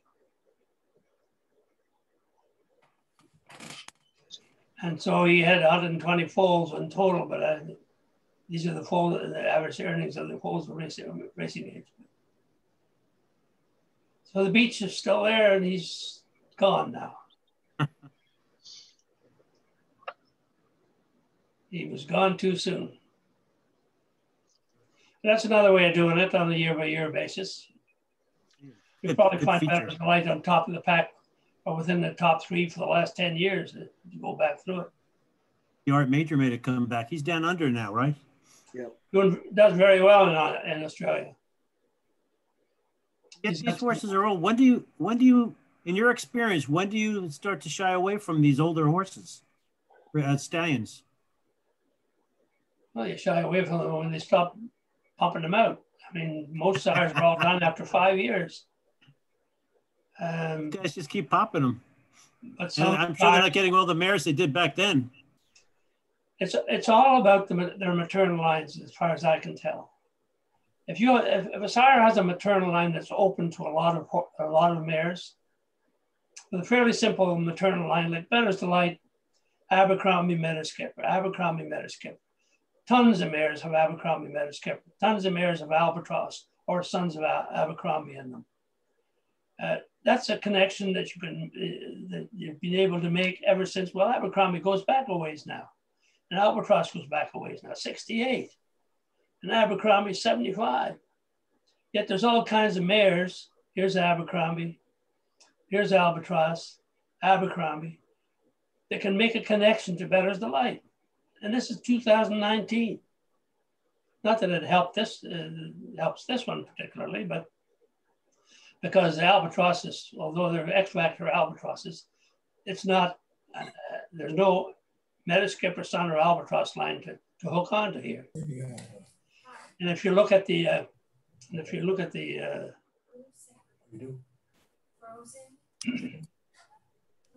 Golden Cross, I think it's clam bait from Louis. Get out of the freezer. That was I don't know. Remember we loved it. Anyway, that's what we're having.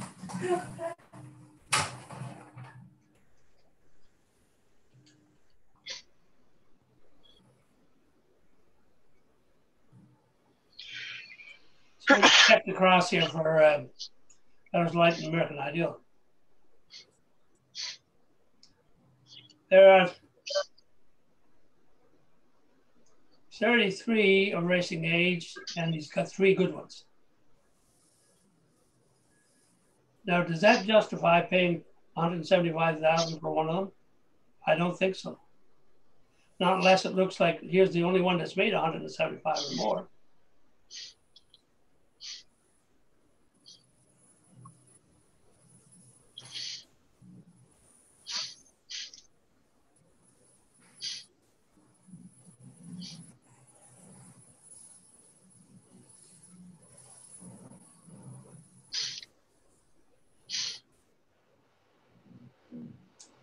Not a whole lot to see in this one either. There's an Adios line, not an Abercrombie, so it's made 200,000 for whatever reason.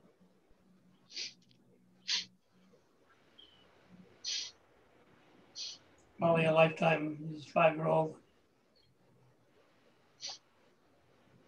So anyway, it's not a particularly potent cross, as you can see. So again, it's a high risk situation for me, so it didn't make the list. And somebody paid $175,000 for it. Of course, there weren't that many Bettor's Delights available this year, so winning a couple of Breeders' Crowns kind of helps you stir the interest.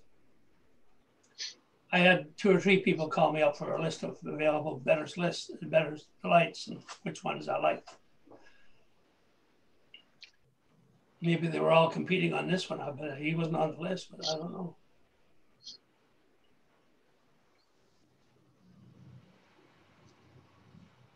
And then here's One called The Winner Take It All. Good names. Some people are attracted to, it's funny, some people are attracted to names too, regardless of what the horse looks like.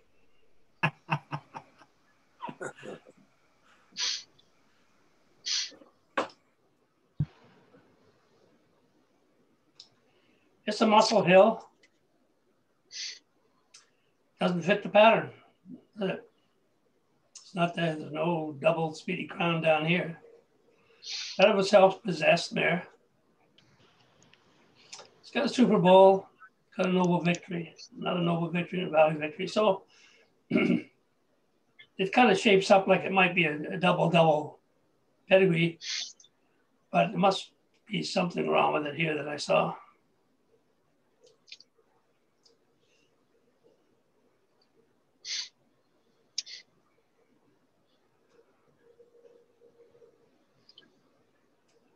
So wait now.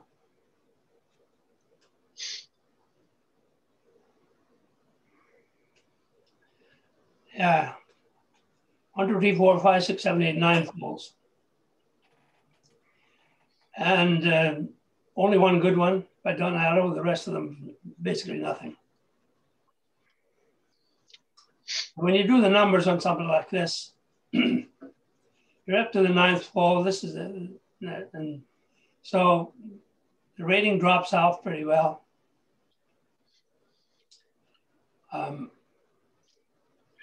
This mare was a similar kind of a mare, one good one and a whole bunch of nothing. And the daughters produced nothing. Another one here had one good one, partially a good one, daughters produced nothing. Now there's, really not a very strong pedigree. Certainly not, it's a Muscle Hill. Everybody thinks that Muscle Hill can just wave his wand and it's poof, you got a winner. Like this guy, the Winner Take It All, but he has bad ones too. And he may well have had a good one out of a self-possessed mare. But whether it had this kind of stuff below it, I don't know. It's the whole mare that counts.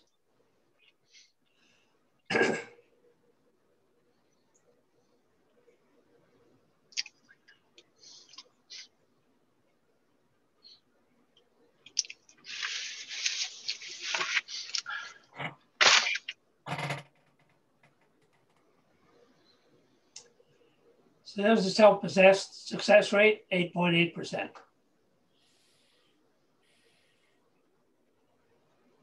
So it's a cross percentage problem, also a pedigree pattern problem.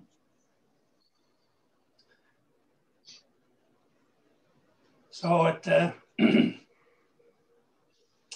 here's the best one, self-possessed, a speedster, double up in the. Yeah, but the mare's inbred 3x3 to Valley Victory. That's what you're looking for, aren't you? 3x4. Yeah. Yeah. You're not necessarily looking for that, but I mean, this particular cross of self-possessed and Muscle Hill is basically a failure. There are 3 good ones out of 32. Yeah. So really very risky situation. At $1.50. And so for 150. 150,000, yeah. So somebody liked the name.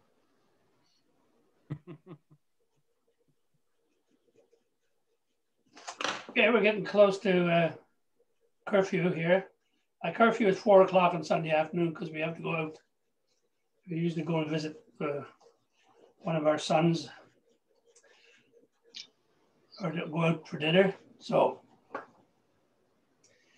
you got any other questions that we want to cover here? Hey, Norman, if anybody has access to Blood Horse, the newest issue has a good article on some of the myths we talked about on inbreeding and some of the things like that. So if anybody has access to this week's Blood Horse, a good article. That's on thoroughbreds. Yeah, so thoroughbred, but it actually mentions standardbreds in the article. Maybe they're talking about. Let me go. I said I would have a look at some thoroughbred for you. I'm going to show you some. Because I was quite amazed to see that 14 out of the 15 of the Breeders' Cup winners were either TB, there were 10 of them, or they were double doubles, there were 4 of those.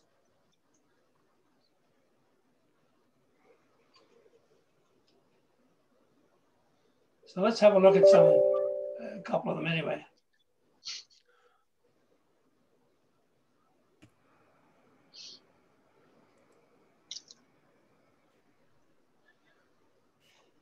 This particular filly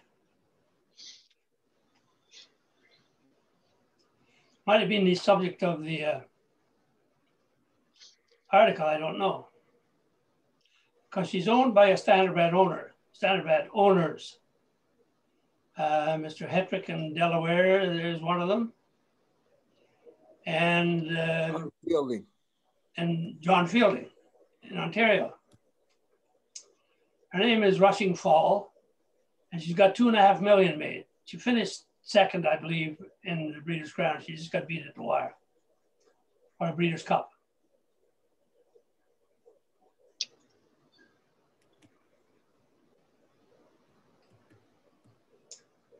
So this is what you see when you look at it. And what do you see? Basically, here's the sire lines, the Niarco line. This is the Mr. Prospector line. The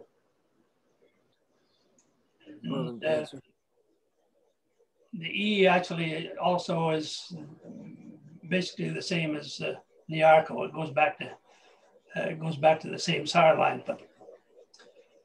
but you can see there's a NSEN here and NS.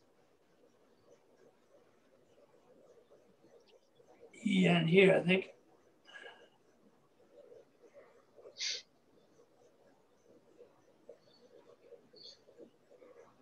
That's the S line, not E. Okay.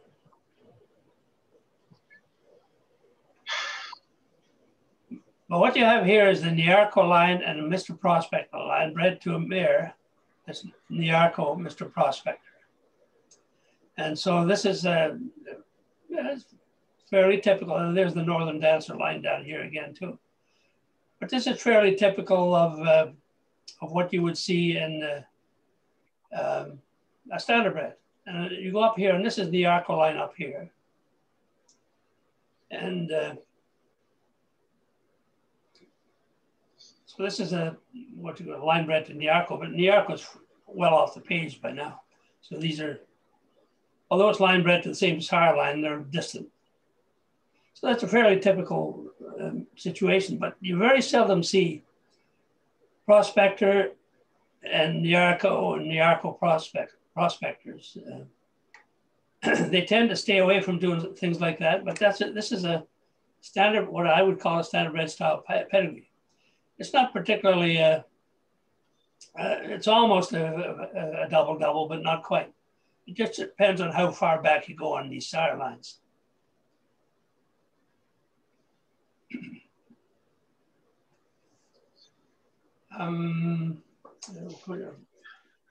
For my stuff from the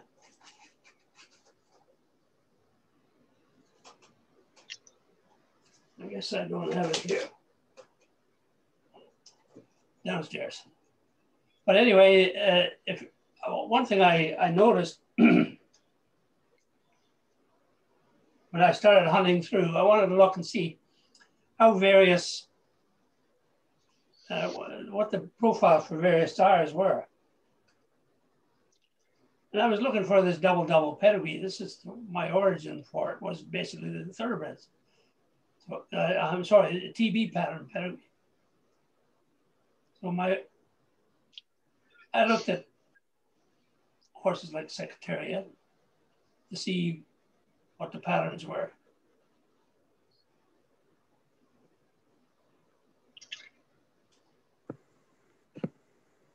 Secretariat is, you see, take this one, put it up here.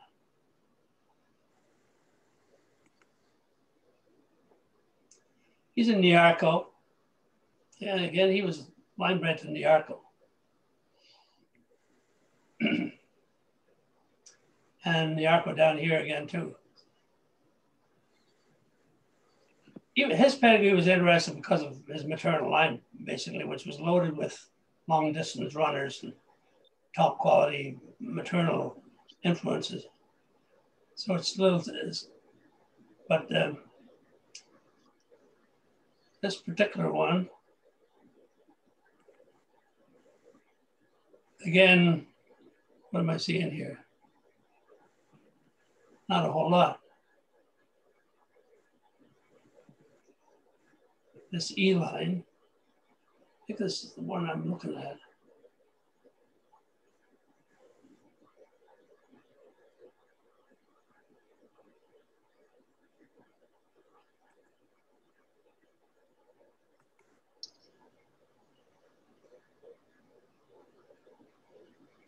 Maybe this is the sire I was looking at. But I saw a high percentage of them were, well, like this. This particular sire line is, no.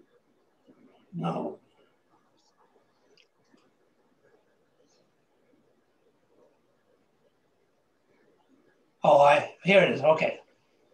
Here's the maternal lines here. These are all the same, these are all the E lines. Go back to equipoise or something like that. That's black, these black ones. You see fairly dominant influence of these lines all the way up through the pedigree. So they're being doubled up.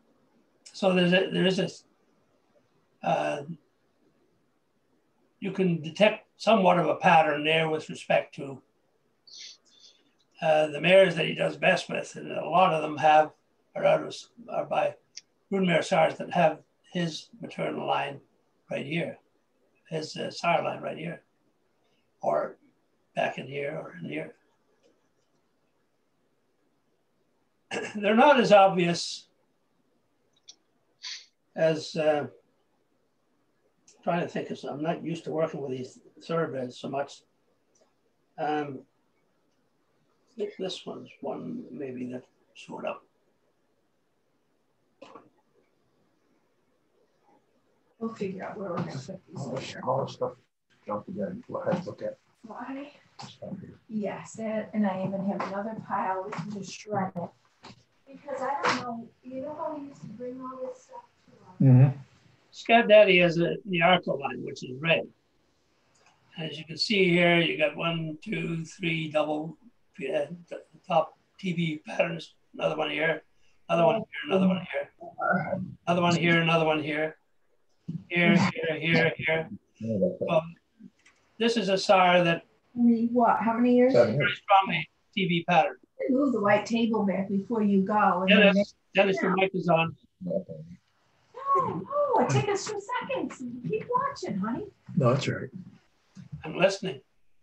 I don't want to be listening. We'll get in trouble. Caught your wife there just as well as she was dressed, Dennis. So this is an interesting pattern for Scat Daddy, one of the most popular sires. He's produced a lot of good ones. And they're basically line bred or inbred, a lot of them, to the Nearco line, which is part of his own maternal line.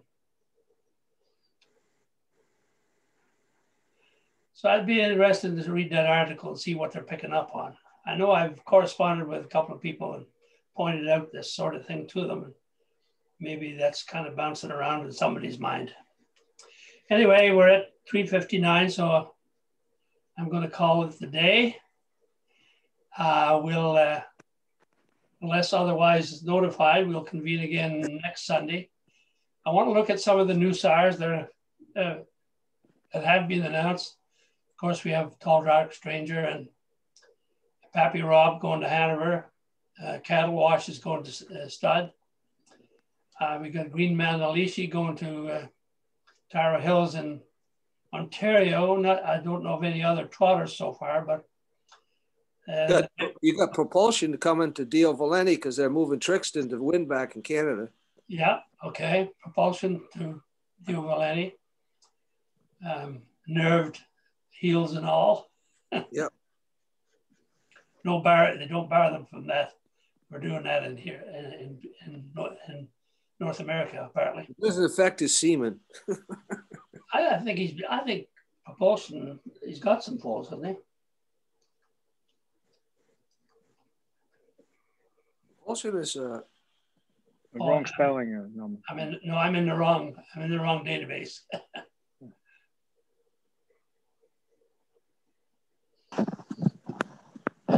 Quick look at him here.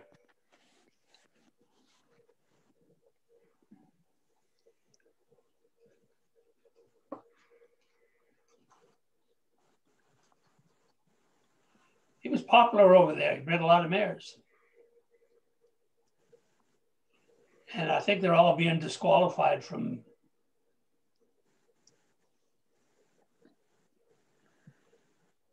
let me do it here.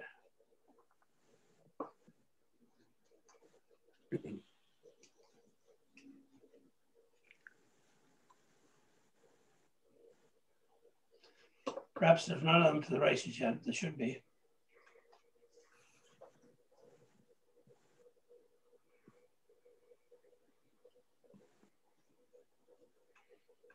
Now, he's got yearlings this year. Yeah.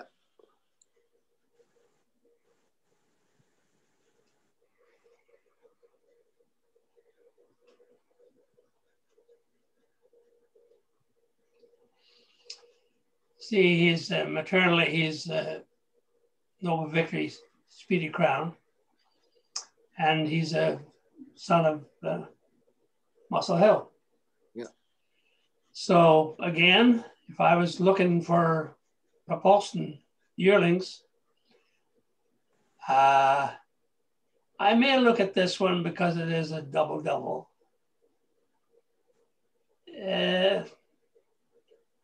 May look at this one because it also is a double-double. Look at this one because it's a TB. No, no, no, no, no. Perhaps. Down here to pray along, I'm not sure whether he's a Peter Scott line through Sam Williams or he's a Speedy Crown line. I think it's maybe Speedy Crown line.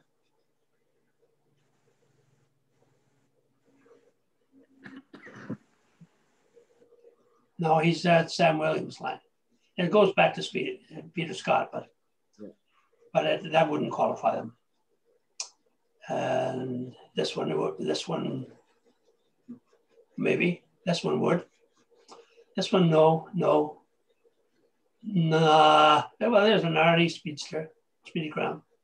This is Speedy. Arnie Speedy Crown again. Arnie Speedy Crown again. These ones that are Arnie Speedy Crown, I would say they're kind of toss-ups, but I prefer to go for one of these.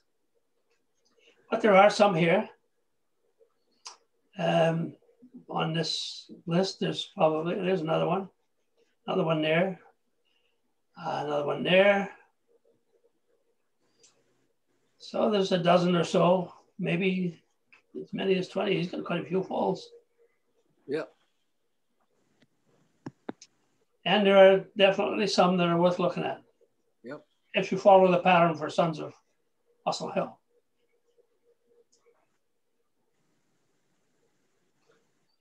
So anyway, that's it for now.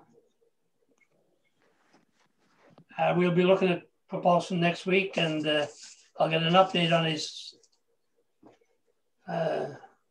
situation. I don't know. I guess they won't. There's none of those 219 foals racing, that's for sure.